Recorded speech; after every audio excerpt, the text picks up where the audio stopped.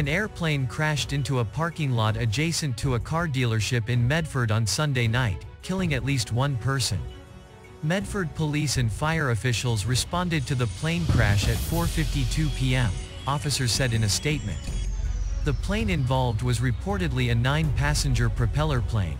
The plane struck a lot adjacent to Airport Chevrolet, a car dealership just south of the Rogue Valley International Medford Airport.